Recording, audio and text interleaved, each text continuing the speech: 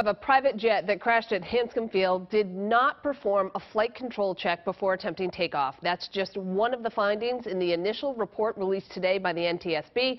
News Center 5's Jack Harper is live in Bedford. Jack? JC, that airplane left here 2 weeks ago tomorrow night, and now investigators say the pilots were not prepared to fly. The thing that came out in the report was first they didn't do their pre-takeoff control check. The NTSB has not yet pinpointed the cause for the crash of the Gulfstream 4, but flight data shows the experienced crew did not do the pre-flight checks they should have. They got up to takeoff speed, attempted to pull the nose up, and had identified a control problem then. So there obviously was some problem in the control system.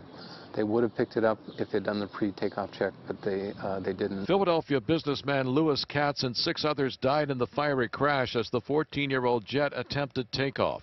The NTSB's preliminary report raises concerns about the mechanical gust lock system, which protects planes from wind damage when they're on the ground. I think we have to be careful. So they're not saying that the gust lock was on. They're saying basically that's still in the realm of possibility, but the physical evidence that they found is not consistent with that. So some of the evidence is consistent, some isn't, so it's still a mystery. Investigators are certain the plane was not checked out before moving down the runway. We will probably never know why. Could have been in a rush. You know, these guys had a lot of experience in this airplane.